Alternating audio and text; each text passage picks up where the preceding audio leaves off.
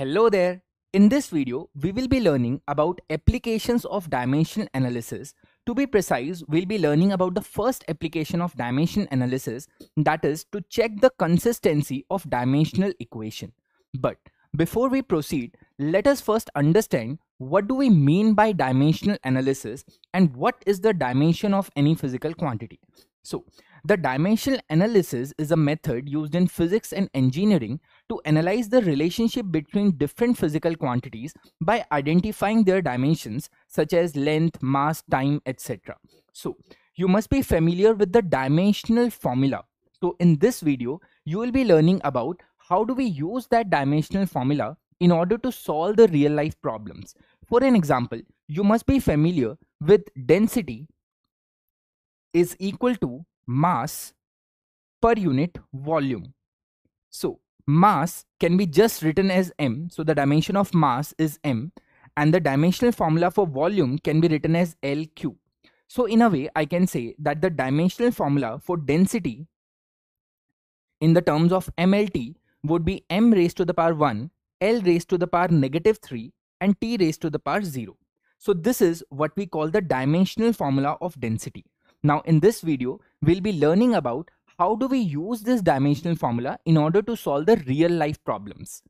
So a dimensional formula represents a physical quantity in terms of the fundamental quantities. Like in these ones, I have used mass, length and time. These are the fundamental physical quantities. So just as a recap, fundamental physical quantities are the ones that are independent of each other. Now let's understand what are the applications of dimensional analysis.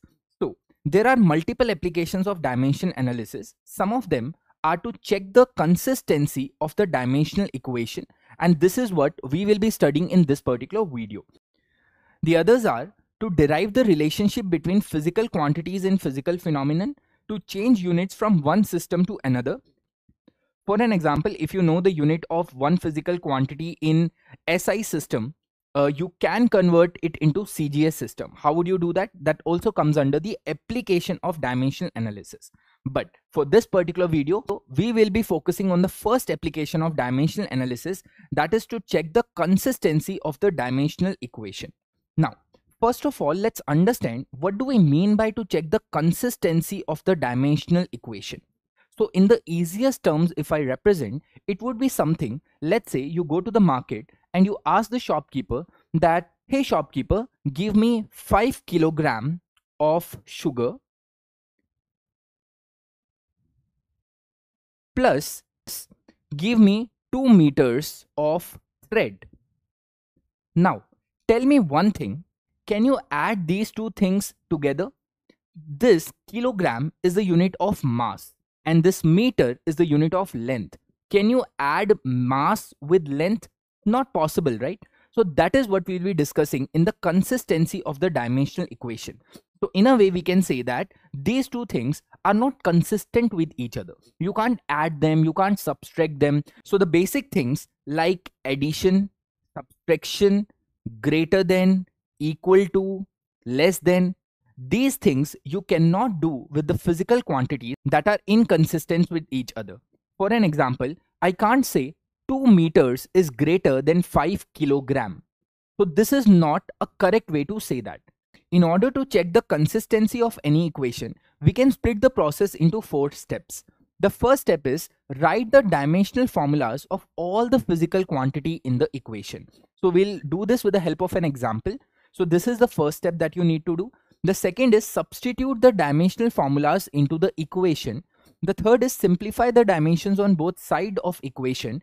And finally, compare the dimensions on both sides. So if the dimensions on left hand side is equal to the dimensions on right hand side, we say that the equation is consistent or dimensionally correct. So if they are same, the equation is dimensionally consistent, otherwise inconsistent and need to be checked and corrected. Now, you might be familiar with Newton's second law of motion, that is F is equal to rate of change of linear momentum. I can write this as mv minus mu divided by t. I can also write this as mv minus u divided by t. That could be written as m into a, where a is the acceleration, U is the initial velocity, V is the final velocity, T is the time, and M is the mass, and F is the force. Now, force is measured in newtons, or in other words, we can also write it as kilogram meter per second square. So the dimensional formula for force can be written as m raised to the power 1, L raised to the power 1, T raised to the power negative 2. Now, let's see the dimension of mass. The dimension of mass is m raised to the power 1. The dimension of acceleration is m raised to the power 0, L raised to the power 1, T raised to the power negative 2. Now, combining these two things, I can say that the dimension of m times a will come out to be m1, L1, T raised to the power negative 2. Now, let's compare the dimensions. So, in the LHS, the dimension of mass is 1. In the RHS, the dimension of mass is also 1.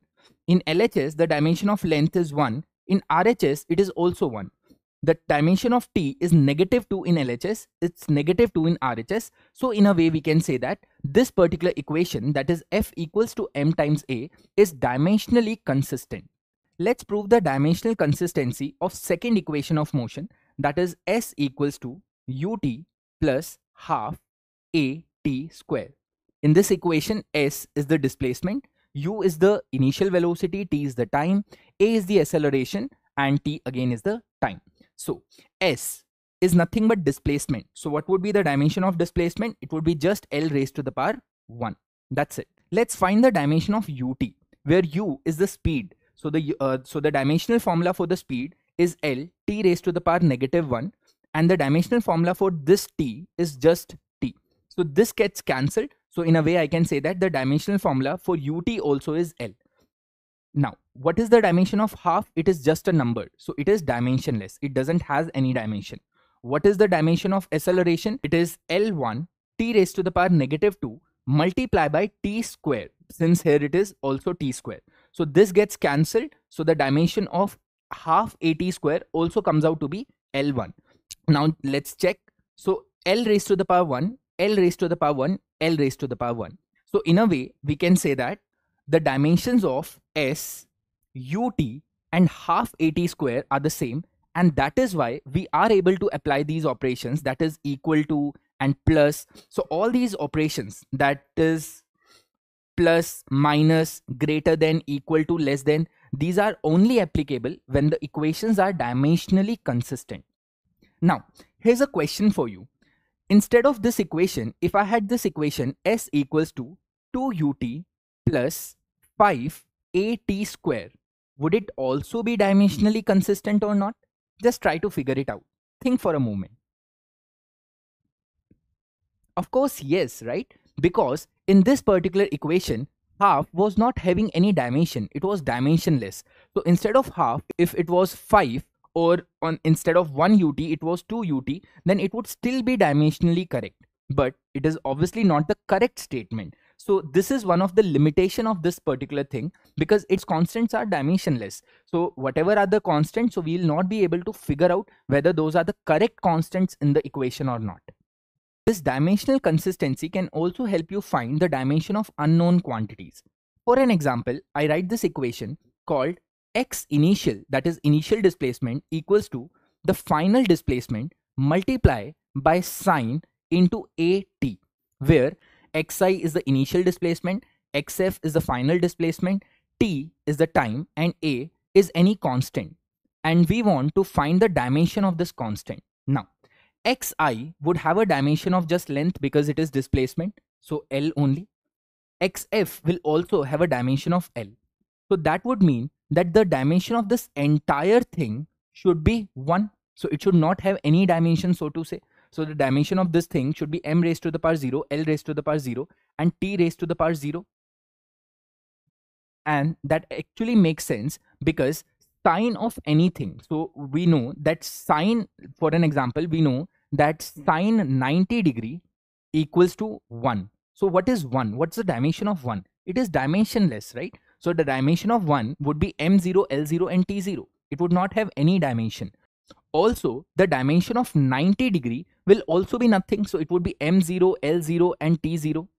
So similarly, I can say the dimension of at would be nothing. So it would be a dimensionless quantity. So I can say the dimension of A times T should be equal to M0, L0 and T0.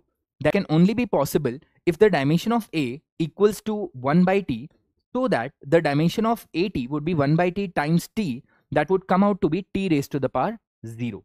So the dimension of this constant is equal to T raised to the power -1.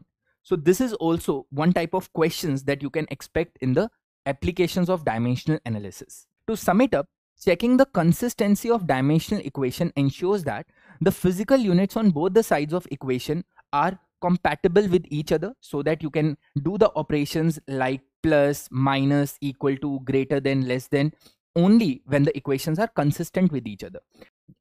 The second is the equation makes sense from a physical standpoint. Example, mass on both the side balances with mass and time with time. So in a way, you can't add 2 seconds with 5 meters. So this can't be possible. It helps in detecting errors in the formulas or the unit conversions. For an example, if F was equal to M, just like that, F was equal to MV for an instance, right? So we know the dimension of F is M raised to the power 1, L raised to the power 1, T raised to the power -2. But in the right hand side, the dimension would be M and the dimension of V would be L T raised to the power -1. So the equation is not dimensionally consistent. So we can say that there's an error in this equation, and that's why we know that F is not equal to MV, rather F is equal to M times A. So this was one of the important applications of dimensional analysis that helps you check the consistency of the dimensional equation. I hope the video is clear to you. See you in the next video. Till then, bye-bye.